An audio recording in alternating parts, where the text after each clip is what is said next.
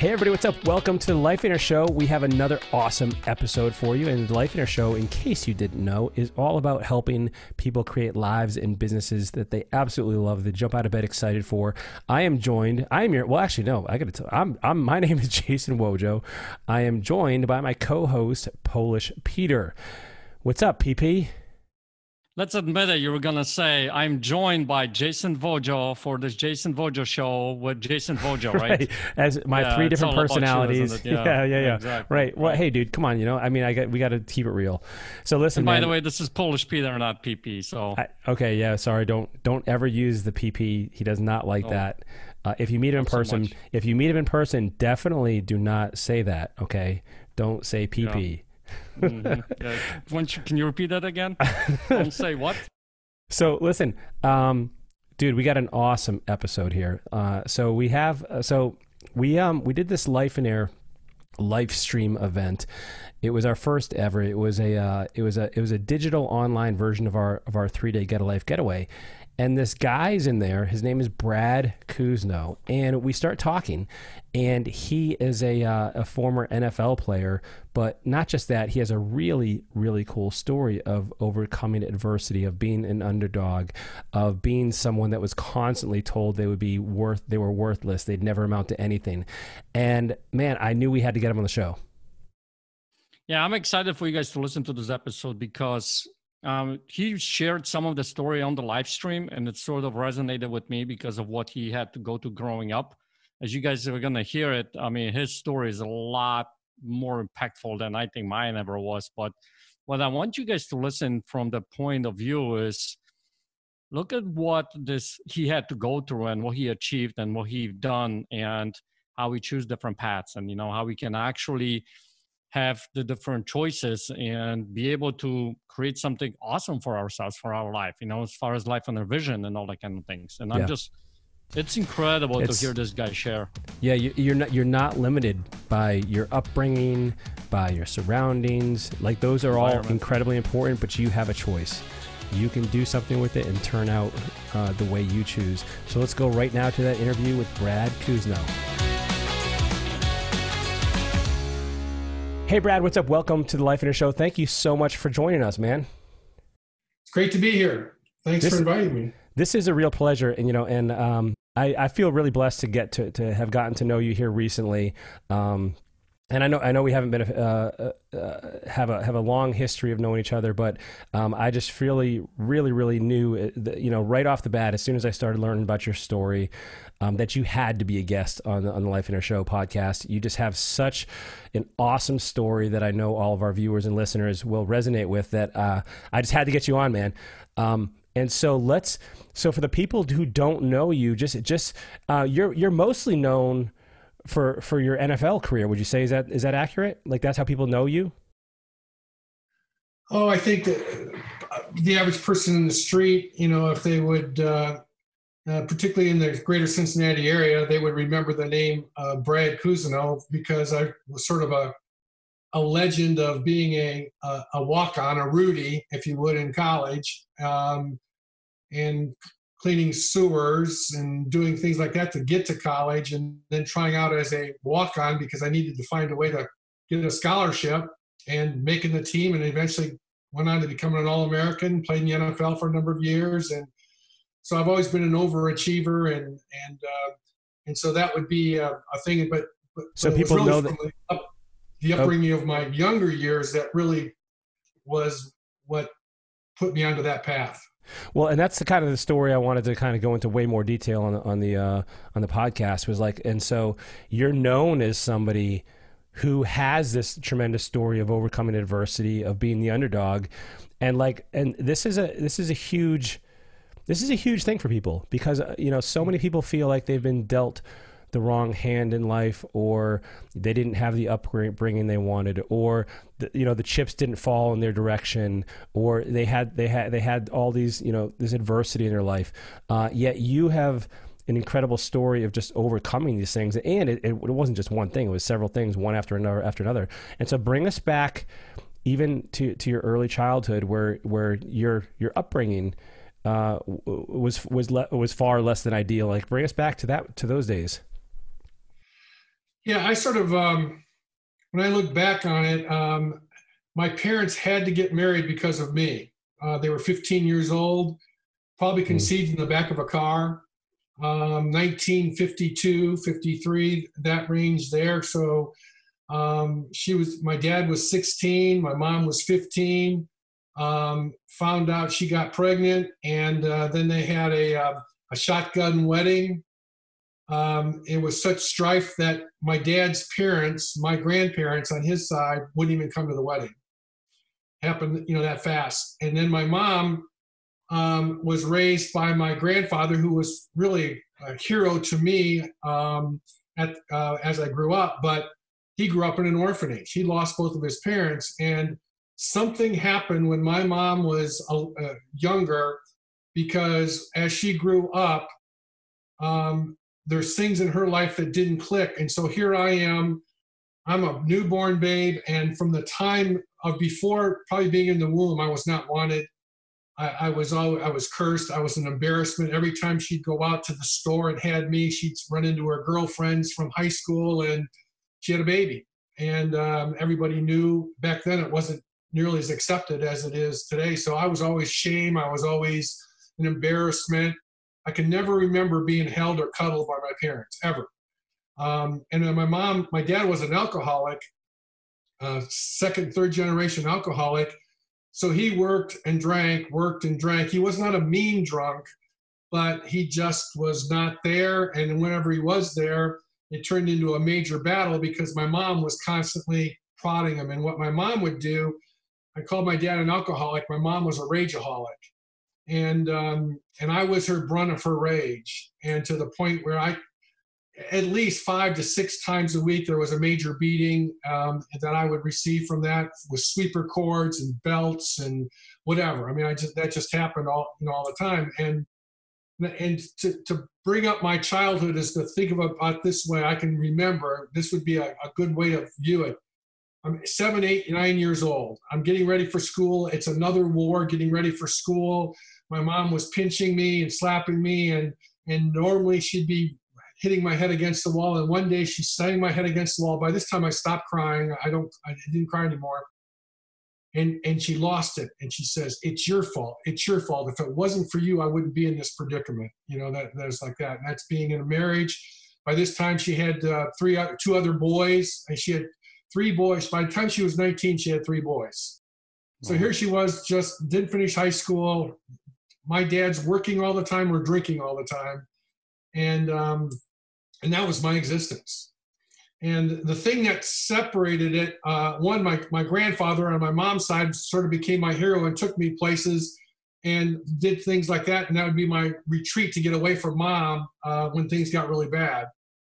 And but I noticed one thing as I was growing up. I'm 8, 9, 10 years old.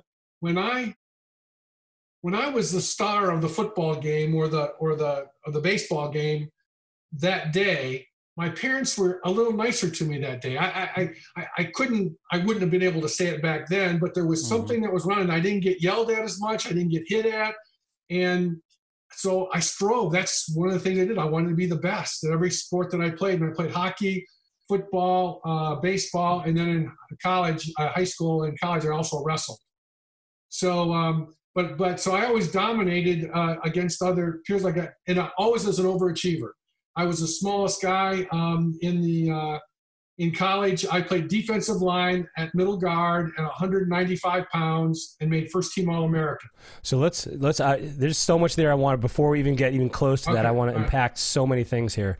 Go ahead. Did you know when you were growing up that was this normal to you? Like, did you look around and realize like something's off with my family versus other people's family, or did you just like this is just the way it is? Well, like a lot of families like that, it was the hidden secret. Everybody in our street thought the Cousino boys, because I was always working. I was cutting grass. I did all those kinds of things. One, to get away from home, and 2, that was money. That was my parents very seldom bought me clothes. I had to buy my own clothes, things like that.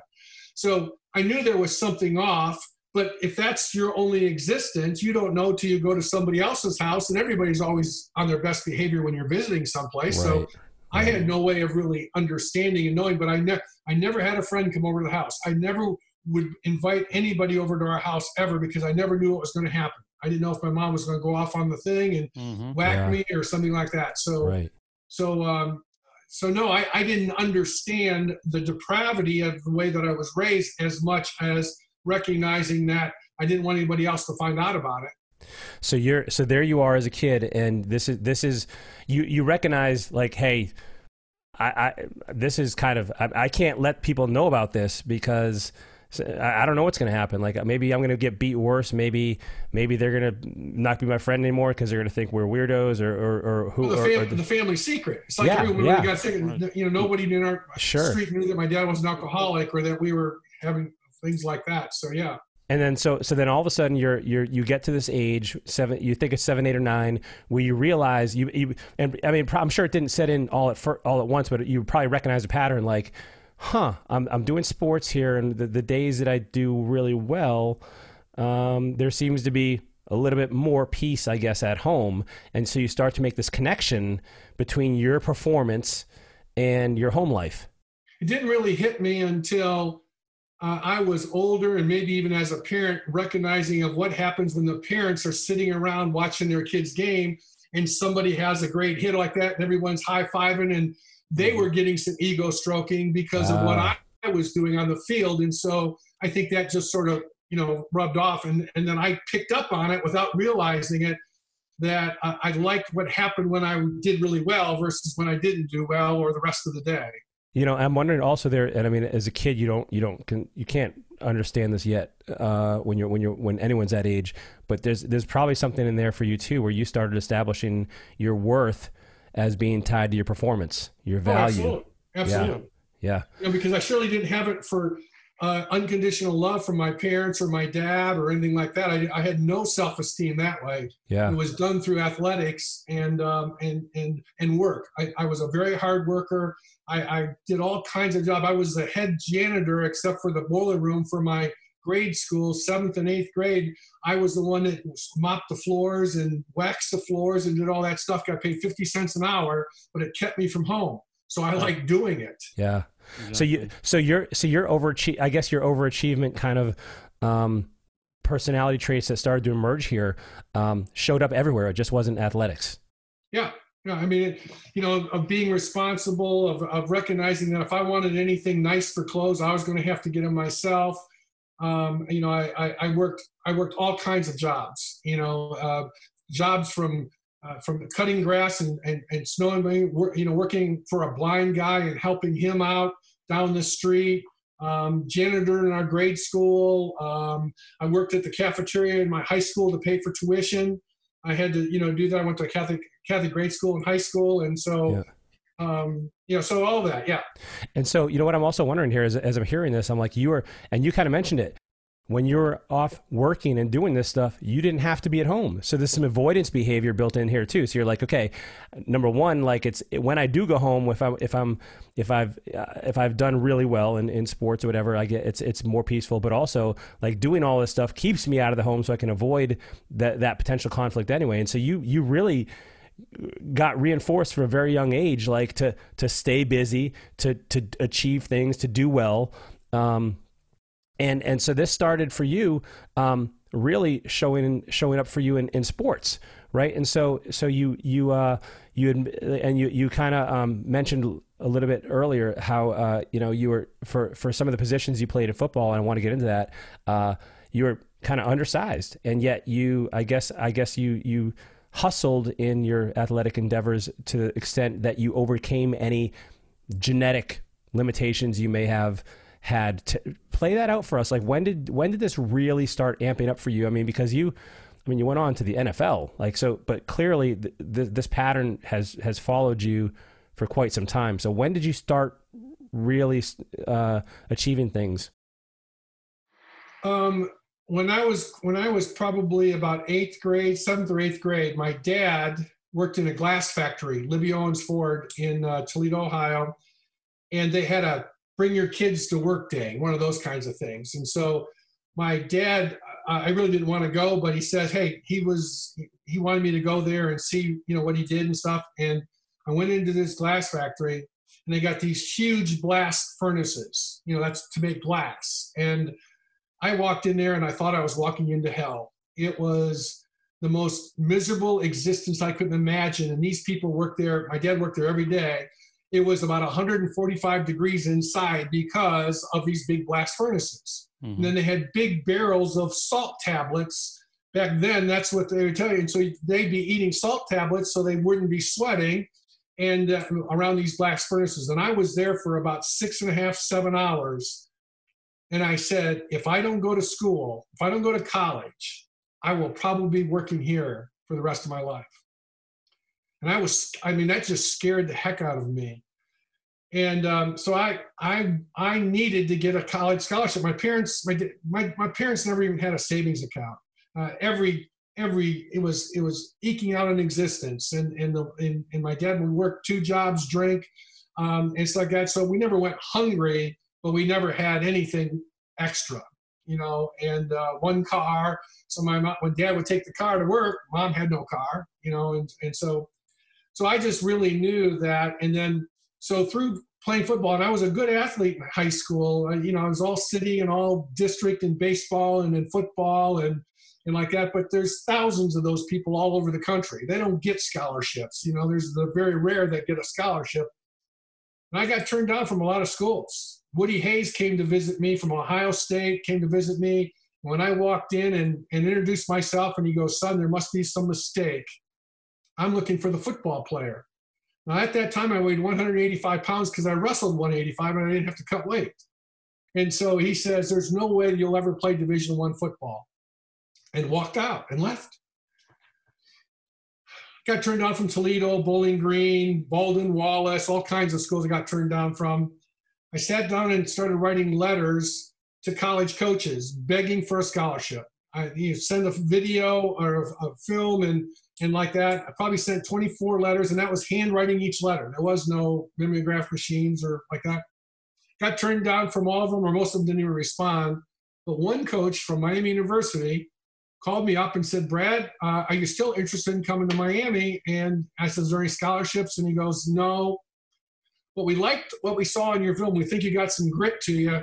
But we think we can get you a job for the summer, and we can get you into school, but you're going to have to pay for it. Now, this is Miami, Ohio, correct? Miami of Ohio, yes. Okay, yep. Miami University of Ohio, Oxford, Ohio.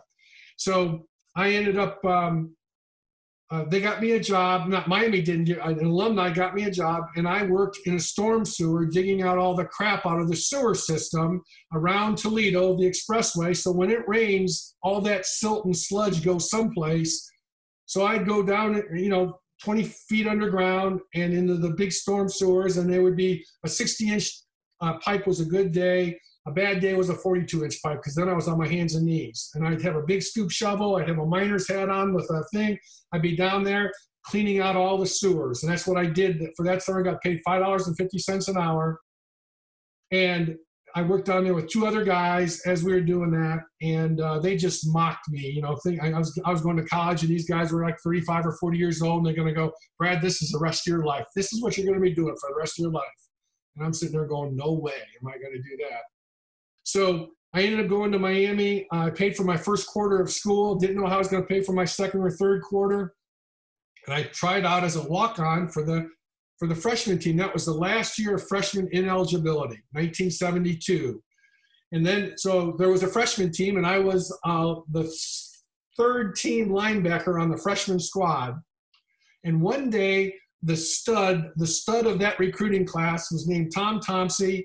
He was going to be the next All-American guy, and he had a bad day at practice. When we left for lunch, he packed up all of his stuff and quit. Gave up a full scholarship. He played middle guard. Middle guards are usually 240, 245, stuff like this. Mm-hmm. And so at practice, at the scout team, they go, where's Topsy at? And they go, he quit, coach. And they said, well, give me a middle guard here. So I jumped in there. They said, Cousino, get out of here. You're way too small. I mean, 192 pounds at the time. Well, by the time practice, I didn't leave. I said, I can do this, coach. By the time practice was over, I had made so many tackles that they made the varsity linemen run extra sprints. So you can imagine how well liked I was as this rookie freshman, stuff like that. And they were like this, and boy, they had it in for me. But the coaches saw something. They moved me to the middle guard on the freshman team. And by the time the season started, they gave me a third scholarship. And by the time that the year was over, they gave me a full ride. I was the most valuable player on the freshman team. Never missed a game in college. Started as a sophomore, which is very unusual. Made all league. Ended up I was the most valuable player of the league for 2 years in a row. Defensive player of the year. All-American teams, et cetera, et cetera. Strictly from the perspective of that's how I got my ego stroking. As I excelled, I did better and better, and by that time, Miami University, we were undefeated for 3 years. I was one of the major reasons for that because of some of the big plays that I had made. I'm not bragging, I'm just stating a fact. I had this knack of making big plays, blocking kicks. My junior year, I had 52 sacks. Wow. Most sacks are 10, 11, 12. They double teamed me a lot more in my senior year, and I only had 39 sacks, which is unheard of. I mean, if you get 15 sacks in a year, you're a superstar, at the high school, college, or pro level. I just had that neck. I was very quick and very small, but I never missed a game, never got hurt, never had surgery. I just had a great career. Was that all? What is it? So you clearly were, you had some of these, so you had this incredible hunger and this drive that had been established and kind of just branded into you from a young age. And so that fire, you kept that fire stoked, and that kept driving you through all of this. What was it like? At any point here, were you ever feeling? And by the way, what division is Miami? Division I.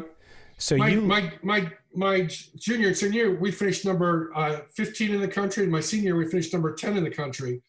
So we played Florida, Georgia, Purdue, Kentucky, South Carolina. So we played and we won. This is the big leagues, right? Yes. Yeah. I mean, not as big as the Ohio States and the Michigans, but you're right there. Division, just not as many people. And so you excelled through all of this. Did you ever have in your mind like, this isn't for me, I'm too small, I'm too this, I'm too whatever, or are you just like, no, I'm going to do this, like I don't care what it takes, I'm just not going to stop? Like, what was your mentality? I loved the competition. I loved competing. I loved going out there, and I would literally have centers and guards come out on the first play of the game, because by the time I'm a junior, senior, everybody knew on the opposite teams who I was, because you would scout for it, and so like that. And I remember one game we were playing against Florida in the Tangerine Bowl, and they come out and they look, and the center says to the guard, and he says, "This is what they're making a big deal about?" Talking about me, because they're 6'5", I'm 5'11 and a half, so it's like, and by the end of the game, I ended up getting most valuable player of the Tangerine Bowl. I had like 6 sacks. So I guess, everybody underestimated me, but I just played with such ferocity. The competition, I never, ever quit. Everything I did was 100%. Most pros have never given 100%, because they've always been physical specimens where they're the biggest, the strongest, the fastest.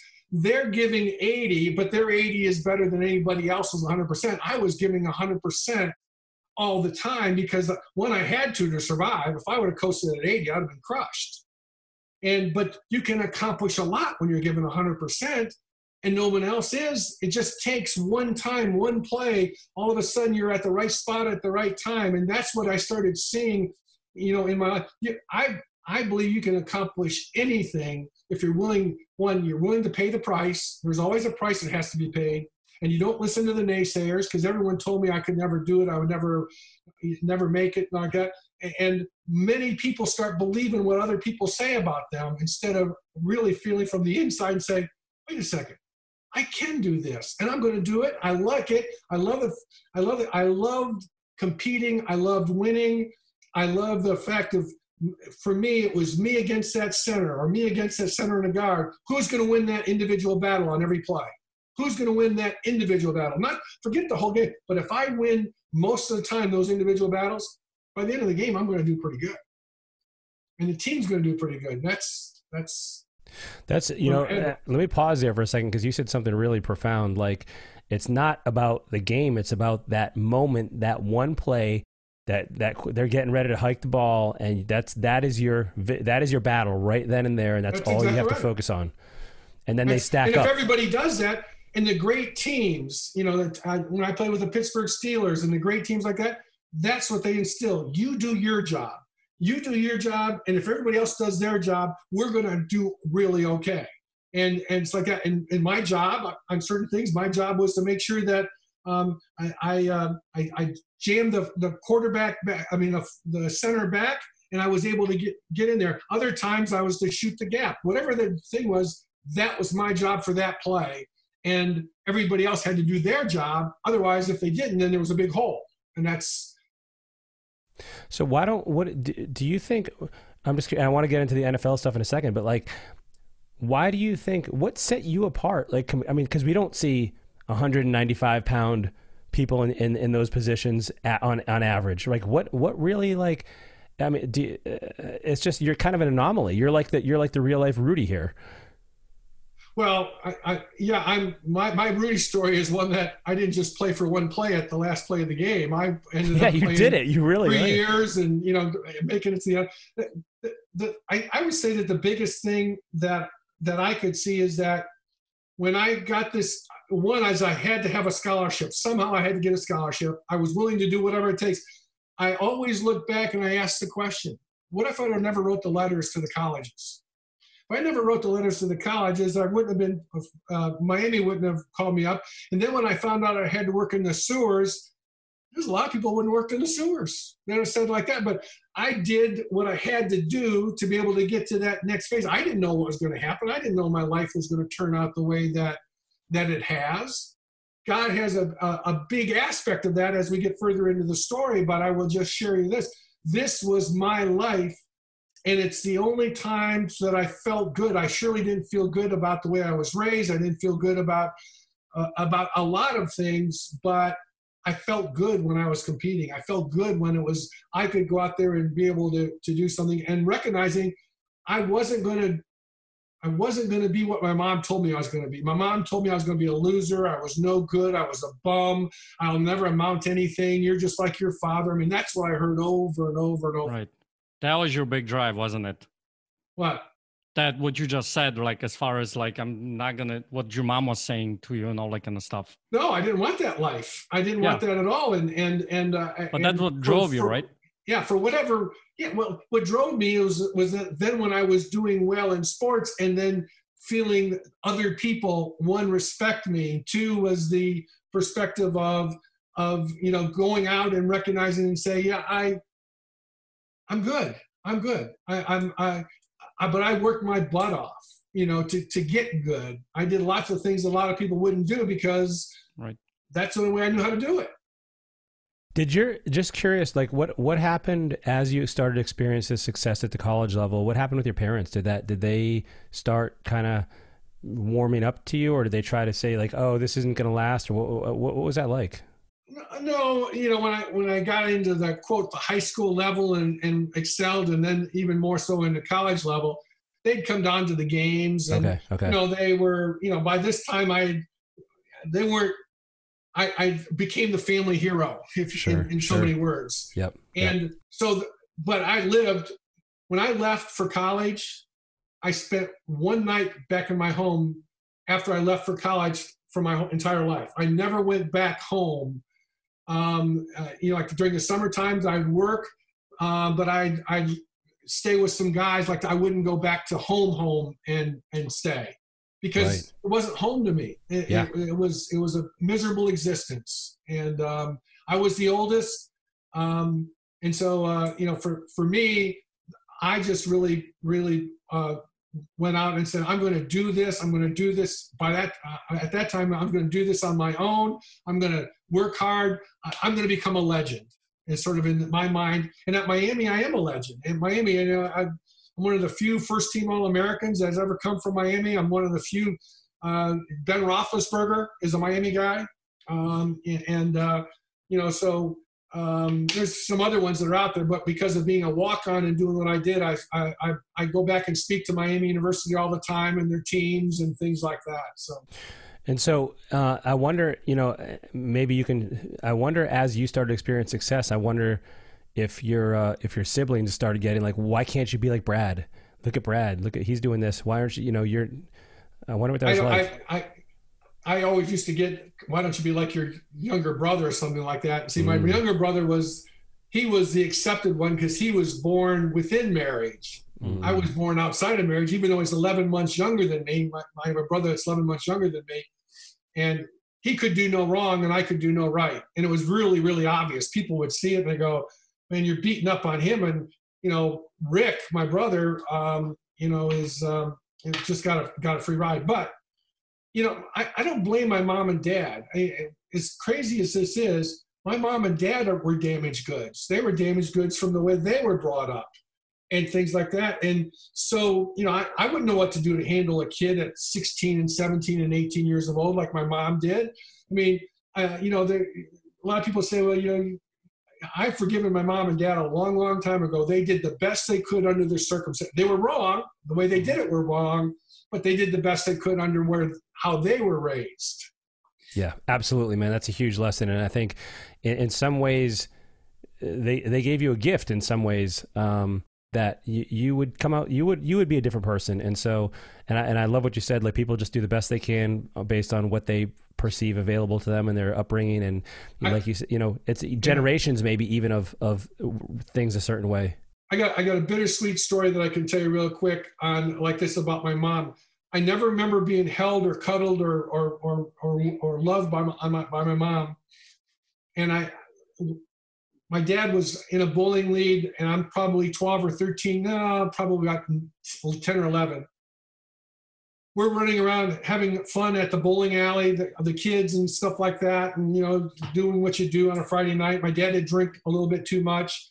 Somebody we were wrestling, having fun, ripped my shirt. My mom lost it on the way home. She just freaked out when she saw that my sweater was ripped. My dad finally get home and she just starts egging my dad. You got to do something about this thing. And got my dad in such a rage that I got beat so bad that it went on for about 15, 20 minutes. My mom kept saying more, and he just sort of lost it. And I'm bleeding all over my back and on the side and stuff like that. And the bittersweet part is that when it was all over and I was just sort of in shock, Dad left home. He was crying. He left home. My mom sat down and took some cloths and had me lay on my stomach. And she took these claws and wiped me off and stuff like that. And it was the most gentle thing that she'd ever done for me.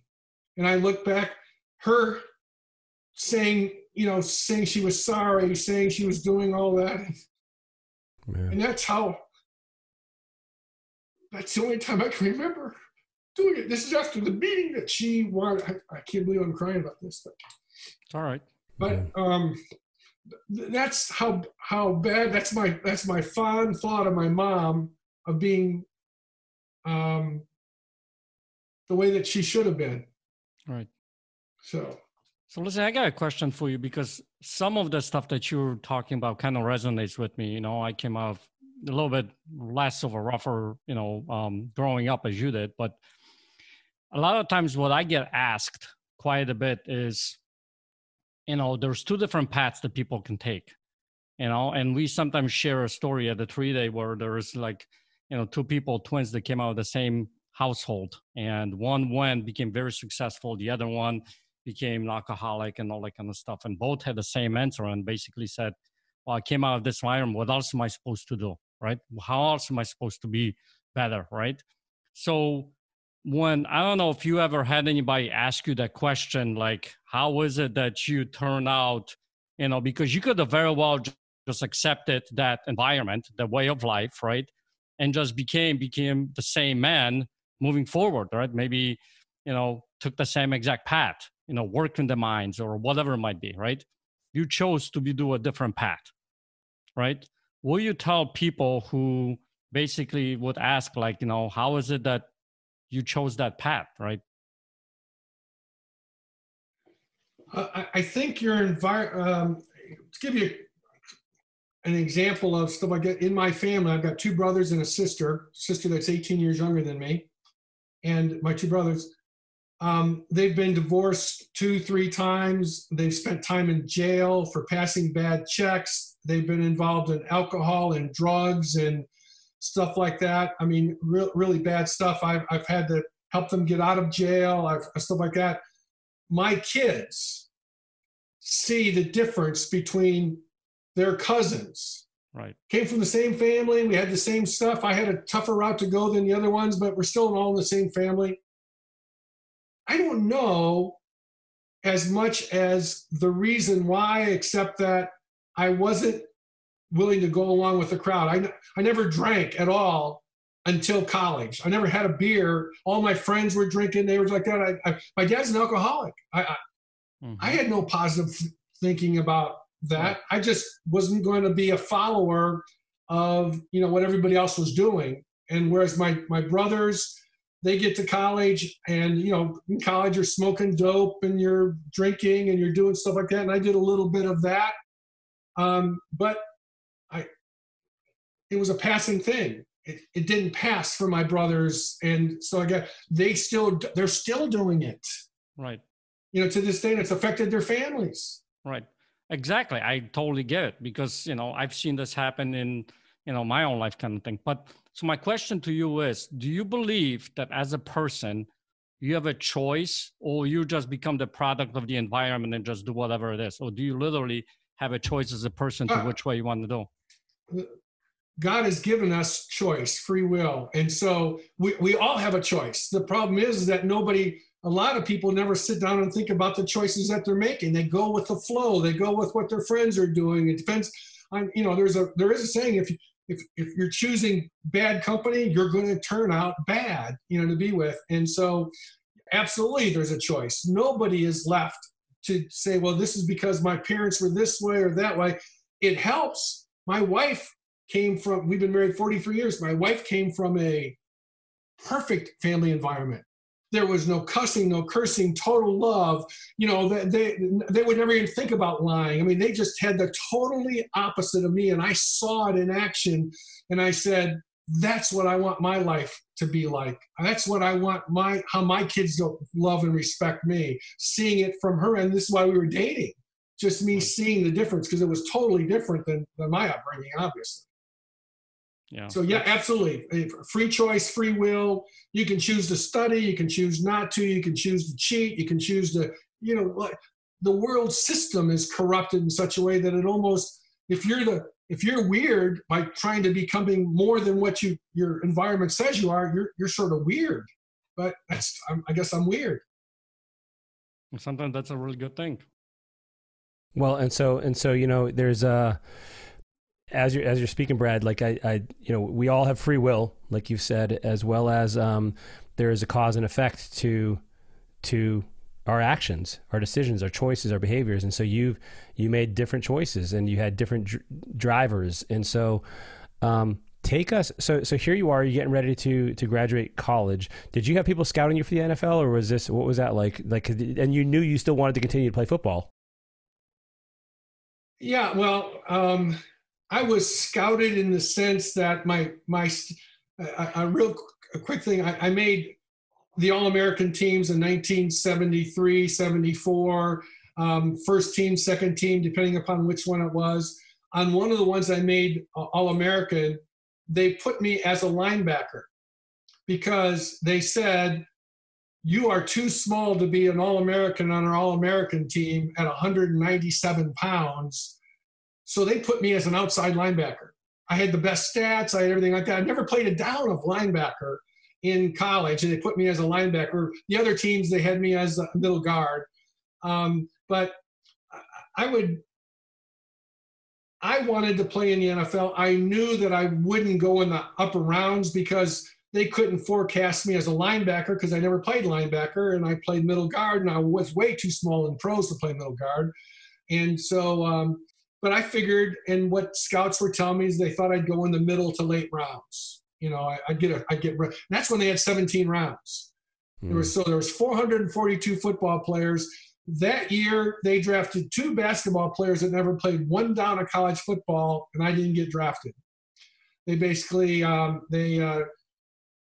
through the draft after the 17 rounds. I got calls from a couple of coaches, from Chuck Knoll and from Paul Brown of the Bengals. They said, Brad, you should have been drafted, but you weren't. We'd like for you to try out as a free agent, a walk-on. Back then, so that was like another walk-on. And I chose the Cincinnati Bengals because I thought they had bigger holes. And the long and short of it is I grew up, or Oxford University is about, Oxford, Ohio, which is Miami University, is about 45 minutes from Cincinnati. So it was something I was aware of, and got a $500 signing bonus.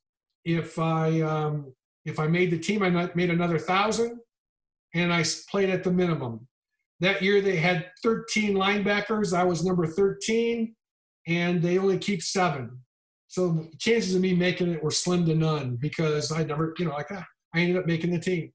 And I made it out of sheer desire. It was by special teams. And every time I got in at linebacker, I always had more tackles than anybody else. I just had a knack of making things happen. Even though I was small and undersized, I was quick, and I had no fear.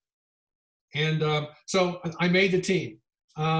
Backed up Jim LeClaire at that point in time, who was an all-pro, became an all-pro, and had my first year there with the Bengals, and had a great thing. People just were amazed at the things I was able to do. I was one of the premier special teams player in the league back in that day. Do you think that your size actually was an advantage for you? The fact that you were smaller? Yeah, I never thought it was like that. See, I wrestled in high school and a couple of years in college, and I knew how to use leverage. I knew how to be able to, get underneath someone's pads and being able to, disengage and things like that. So it really helped me, and I was very quick to play against these bigger guys. And so I used my quickness to the advantage, of that. So I never thought it was a disadvantage, but, So you made the most of the hand you were dealt physically, and you learned Absolutely. how to, and everybody has a different hand. So okay, so here you are, and then you have history with 3 different NFL teams though. So play that out for us. My first year with the Bengals with Paul Brown, that was Paul Brown's last year as head coach. He ended up retiring, becoming the general manager, and then brought another guy on that was on his staff. I had a meeting with him before the summer ball, and I went to him and said, Coach, I just want to know, am I in you guys' plans for linebacker? And they go, Brad, you're our number 1 guy for special teams. We love you. You're going to get some playing time, but no, you're not a factor as far as being the starting, middle linebacker. And I groused about that. And I said, Coach, but look at the stats. My numbers are, and he said, Brad, we don't know how you do it. Says it's amazing, but 1, we don't think you could last a whole season, and 2 is we want our middle linebackers to be 6'4" and 240 pounds, not 5'11" and a half and 210 pounds by that time. So I got traded. I got traded to Chicago Bears, and when I went there, I went there with a chip on my shoulder. I could not believe I got traded, and so I ended up going there, and after about 5 or 6 weeks of summer ball, same thing happened. I'm excelling on special teams. I'm backup linebacker, but I got the best stats of everybody on that team for tackles. I had more sacks, more interceptions, more fumbles caused. They still had me as a backup.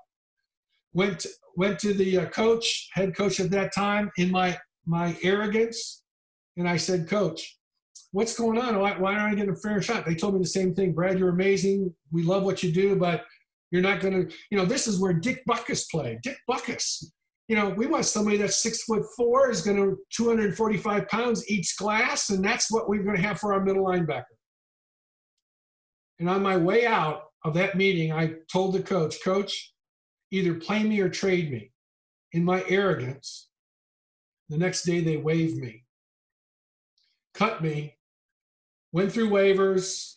And when that happened, my whole life as I knew it then ended. It was like immediate. Who's going to like Brad Cousino without playing football? What's Brad Cousino? Even though I still had the same amount of money in my bank account, I was still, a pro athlete. I knew I'd get picked up by somebody because everybody's always looking for special teams players once the season gets started and like that. And I went into this deep depression. And I was always a reader. I always read, and I was reading a number of books. And the things I noticed in the books I was reading, they all referred to a higher power. I was raised Catholic, but I basically made a deal with God a long time ago. I said, God, you do your thing, I'll do my thing. You're doing well. And, I hadn't been to church in years, hadn't had any, it was me. I was the superstar. And that got me, and as I was going through all these books, this common thread, they never would say Jesus Christ. A few said God. Most of them was talking about the supreme conscious, subconscious mind, one of those kinds of things. And, and it was through that put me on the cycle like this. Now I ended up picked up by the New York Giants, about 4 weeks into it. But in the back of my mind, I'm going, what was the matter with it? Now I'm back on top, doing really well. It's time for the season's over. I get asked to speak at a number of different events, and one of them was a Amway rally in Charlotte, North Carolina.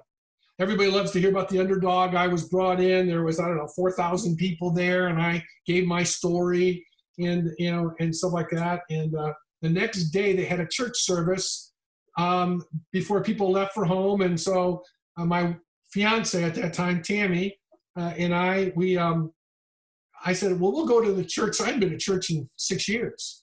And we'll go to this service. And then I figured there'd be about 40 people there. And then we'll head back to Cincinnati because we drove 8-hour drive.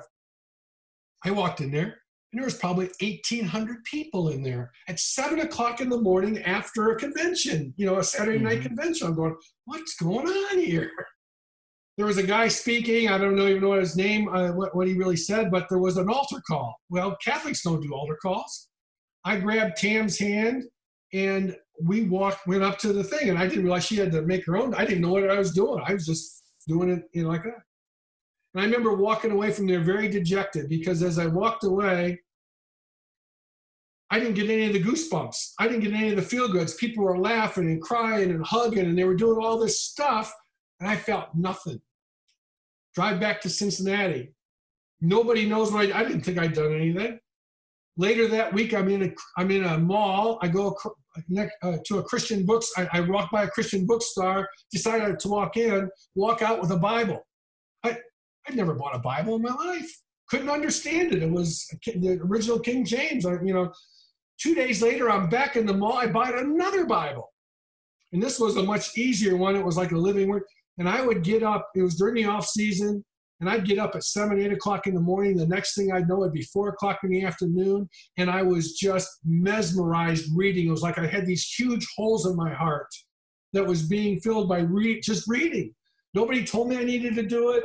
No one says you got to be able to do it. And that's what started happening, in my life. This was in January 1977.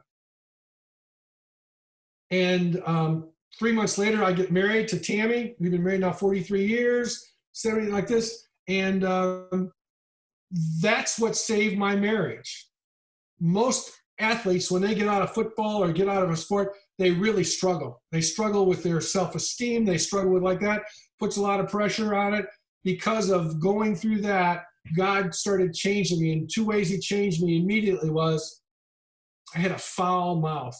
Every other word was JC this and FU this and GD this, like that. And I noticed that when someone would take the Lord's name in vain, I'd cringe. It'd be almost like taking fingernails on a chalkboard.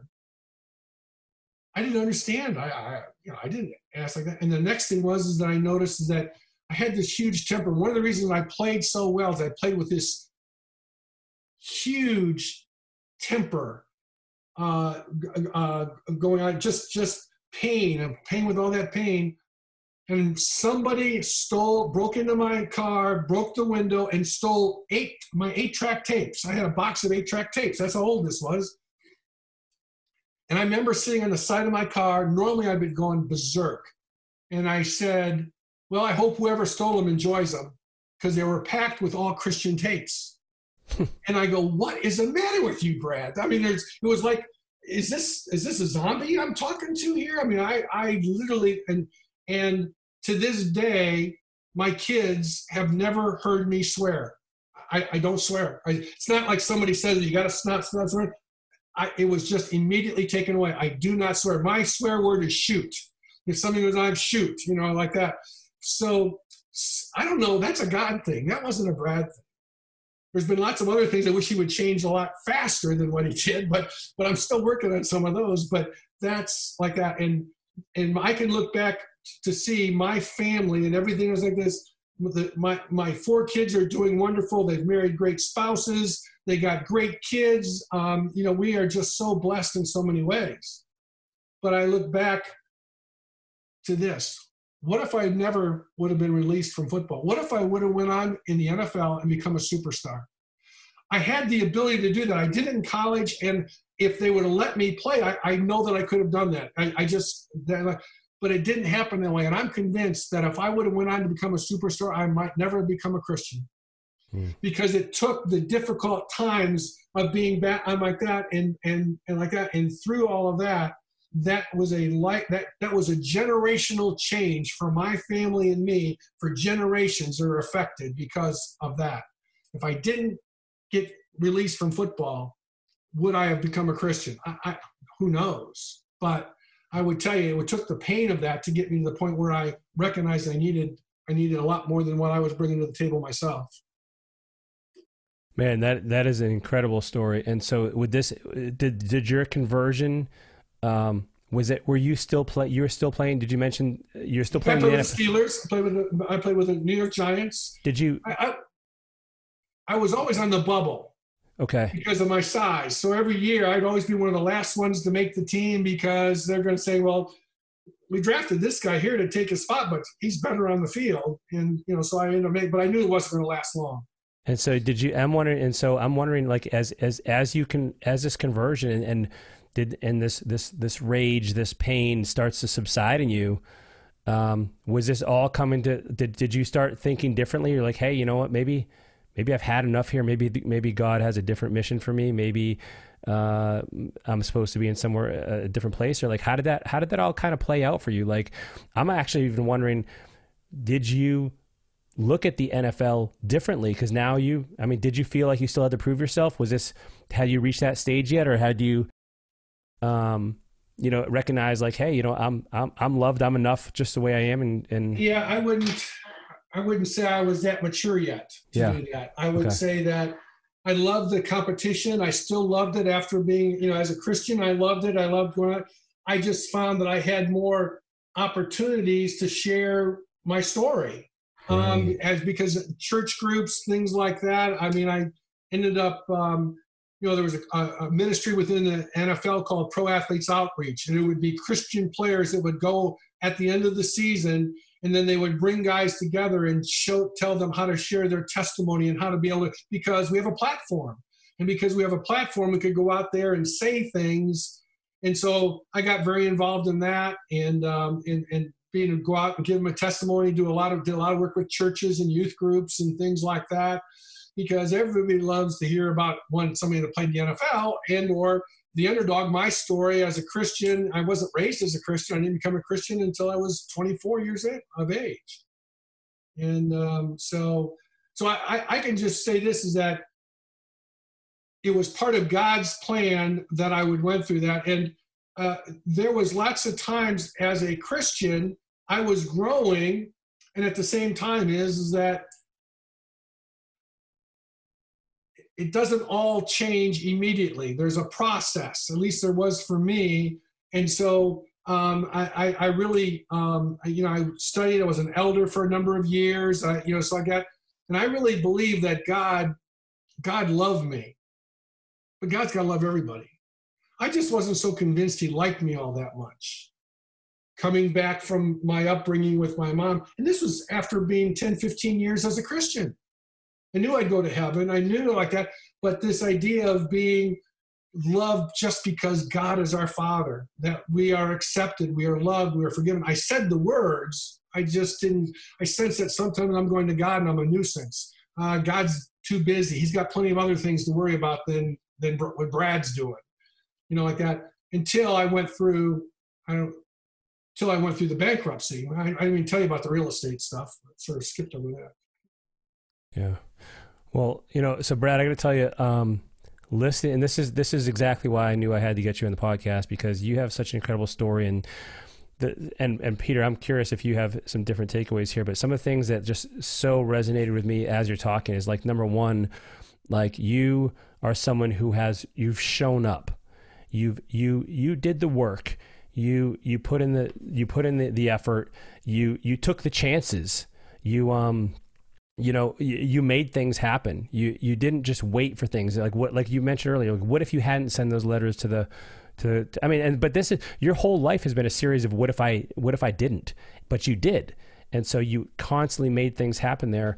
And so you did the work, but you also did something with that. And so many people just wait for things to happen or watch things happen. And that wasn't you. But the coolest thing like that, and that this is all super relevant and awesome. But also what really struck me is like what you kind of finished with is that like all of this stuff happened really for a reason. And there was a direction and a design to it that you had no clue about until much later, and your perspective has shifted. And so I'd have that same encouragement to anybody else that's going through something in their life where they don't understand it. Like, you know, we talk in Lifeonaire a lot about your mess being your message, and you have been set up to go through. I mean, because we can even say, like, you know, you could say that even. And I mentioned earlier that some of the things that you experienced could have even been a gift. And it was a gift that was designed perfectly for you to get you to do the things that you did so that you now have a platform, like you mentioned, to share, to impact people, to change lives and to shine to other people that are going through something or have their own questions. And so that's something really, really special that I want to thank you for sharing. Well, listen, man, I really want to thank you for being on the Lifeonaire Show. If people want to learn more about you or find you, how do they do that? Are you on social media or do you have a website or anything? Yeah, I LinkedIn, you know, Okay. Brad Cousino, you know, LinkedIn at Brad Cousino. I'm in the process of writing a book right now. So that's not something, and a lot of people, I've done a lot of different speaking, and they've encouraged me to get more and more involved. And that's sort of one of the things that I've done. And of course, we got the COVID, so everything has sort of come down to a grinding halt about speaking and things. But well, maybe I love being a coach and a mentor and doing things like that, because I do believe that my story can help people. Yeah. And I want to be wherever God wants me to be. And the right person will hear this, and if you're, like you said, you know, then that'll be an impact in their lives that you had a chance to make, and who knows what it leads to. Brad, thank you so much for being on Lifeonaire Show. I enjoyed it, guys. I appreciate you reaching out, and thanks for your support. Wow, man, that was awesome. I've had a chance to talk to Brad a few times prior to this interview, and I got to tell you, the guy is just, he has a really cool story. You know, he, like I mentioned in the interview, like he makes things happen, right? He doesn't take no for an answer. Here's a guy, he's working in the sewers. He's writing letters to college coaches. He's like he just did what it took. He did what it took to get to where he wanted to go. He just didn't take no for an answer. Yeah, it was an incredible story to hear. And one of the things that, I mean, you asked at the end of the show about the takeaways. And then, so one of the biggest takeaways that I had of it, first and foremost, I think he needs to call up Detroit Lions, because I think they would even take him right now because they need him. You know what I mean? So he would literally probably make a huge difference in the team, right? He's right like now. 67. He would still kick butt, right? Because listen, here are the takeaways from that, because the reason I'm joking about this, but there's an important reason why I say this, this guy has a determination, drive, right? And I think one of the reasons why he was so successful, because he had that drive. He had to prove his whole life. He had to prove something to somebody, to himself, or whatever it might be. And I believe that deep down inside, he was doing this for a much bigger reason than just him. Because if you saw, if you listen at the end of the episode, he talks about the kids, right? His kids, his own family, and what they've been able to do. And as we are, talking with him, I talked to him offline a little bit too. And he said, for the rest of my life, I want to make a difference. I want to make some kind of a, finish strong in my life and all that kind of stuff. So he has this biggest drive, right? He has a big must, right? It wasn't like I should do this. I should tackle better. I should do this, right? He took his size, he uses as a leverage, he said, and all those kinds of things. So he looked for like, how can I do what I have with what I have to make a huge difference? Rock it out. That was a huge point. Yeah. How can I use the gifts I've been given and leverage those in a way that give me what I want? And, this is relevant for everyone listening. Like, everyone here has different gifts. We all have different physical gifts, different mental, intellectual, emotional, all of these different gifts are different. And so we all have to do, and I think, we kind of, in some regards, I think we have a responsibility to do something powerful with all the gifts we've been given. And instead of using those things as excuses, like why you can't do something, here's a guy who, really shouldn't have made it as far as he did based on just his size alone, but he made up for it in tenacity, and just pure drive, like you said, Peter. And so we all have this ability, like take what you have and do something with it. And I love also, that he wants something better for his life, but in a way that impacts other people. And he's been able to change his family tree, really, with his choices. That's right. You mentioned that. And so we all have this ability. We all have this this chance to make a decision that will move you in the direction that you want to go. And now he's talking, he's changed his family, but he wants to impact other people. And we didn't get a whole lot into that. When I talked to him offline about the book, he mentioned like, hey, I want to finish strong. Like you said, he's like, I want to impact people with my story. And like, it would be kind of a shame to not let that do that, to not have that ability or that opportunity. And so he's doing that. And so like you said, he's kind of stepping that up to the next level. Yeah, and that's such an amazing story to hear. I mean, one of the other things that I heard is, I don't believe he ever listened to the naysayers. There's a lot of people that try to take him down, the coaches, mom, dad, siblings, other people in his life is probably growing up, the guys in the sewer and all that kind of stuff, and just kept going. He had his goal, right? And he just kept driving and driving and driving and driving. Didn't take no for an answer. Awesome interview, everyone. Hope you enjoyed it as much as we did. If you could find the time, we would absolutely love for you to leave us a review wherever you are listening to this podcast. It really helps other people quite a bit discover us and benefit from what we share as well. Also, if you would like to be part of our community, go over and download the Lifeonaire app. It is completely free, and this is where a lot of great discussions around Lifeonaire, anything related to having a better life or business, will be discussed, and you can join those conversations. And until next time, thank you for tuning in. We value your time, and we value you as a part of the Lifeonaire community. We will see you next time. Everyone, take care.